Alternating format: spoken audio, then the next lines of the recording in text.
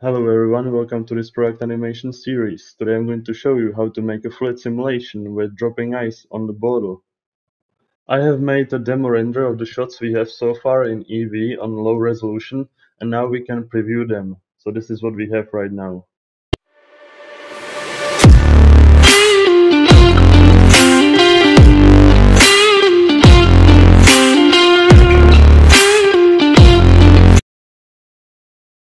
So our scenes we have made so far are finishing on the frame 241, and we need to get two more drums for the next scene, so we will finish on frame 280.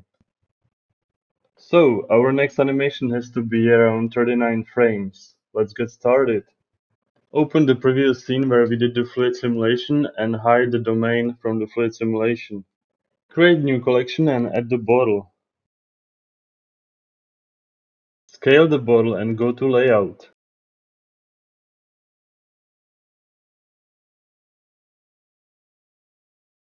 Set the camera location back to 01 x-axis.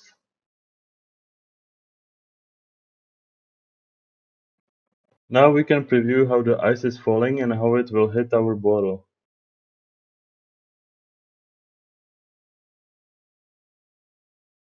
Select the ice and move it to the right, so the ice is falling on the center of the bottle.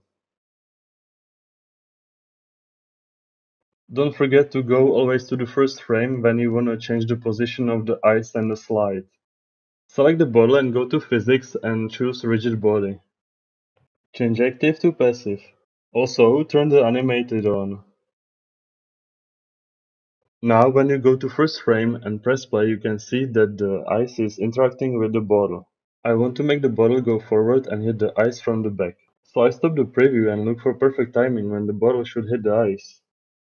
Once I find a good frame, I move the bottle a little bit forward, so it finishes in front of the ice and the water.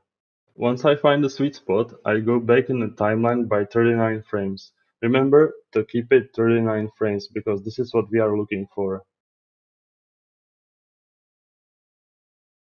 Add a keyframe and select location and rotation. Move the keyframe to our sweet spot, which is 120 frames. Then move the bottle backwards. Now you can preview the animation.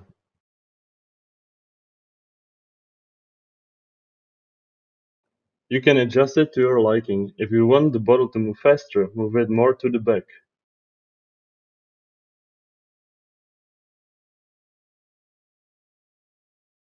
Now go to Physics and select Fluid Simulation. The type, select Effector. In the settings, check Planar. Alt-H to unhide the domain. Go to Cache and select Free All. Change the resolution to 45. Now, go to Front View and move the domain and flow upwards.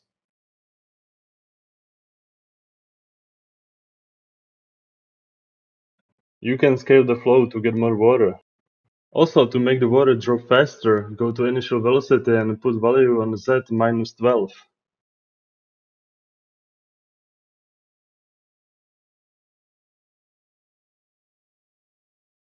Change the start frame to 50 and end frame to 120. Remember to go always to the first frame before you click bake, otherwise the ice will not interact with the water.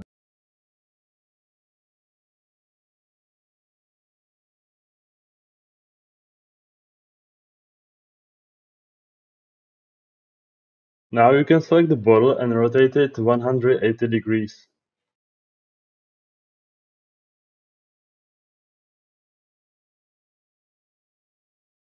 Now you can select the domain Free All and go to Resolution and make it 120. Go to Border Collisions and turn them all off. Okay, I have already baked the simulation, but I have noticed that in the front of the bottle there is too much water. So what we have to do now, we have to select the last frame and move it a little bit forward, so the water stays behind the bottle. As you know guys, simulations are sometimes a little bit tricky, so you will probably have to bake the simulation a couple times to get the best shot, because they are simply unpredictable. Now everything should be fine and we can bake the simulation.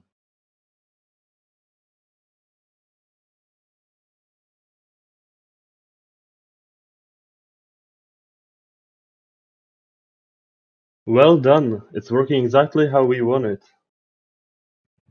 Now in the left window you can turn on the cycles to preview the materials and lighting.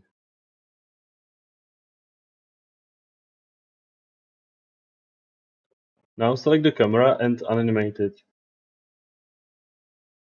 On the frame 61, move it closer to the bottle. And on the frame 120, move it further. Remember that I have the auto keyframe on, so I don't have to add the keyframes manually.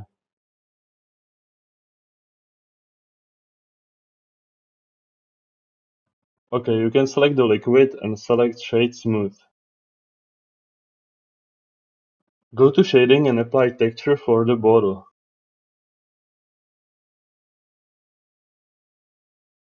In the left window, turn on Cycles Preview. Select the front light and position it to the center. Change the power to 1000. Select the backlight and change the power to 15,000.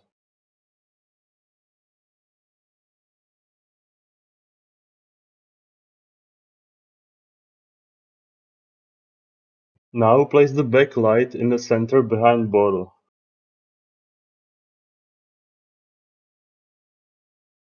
You can scale the radius of the light.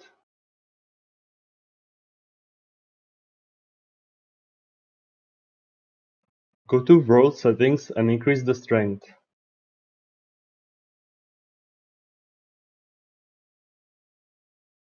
Select the front light and increase the power. Alright guys, that's it for this part. Congrats to everyone that you made it so far, and see you in the next part. Bye bye.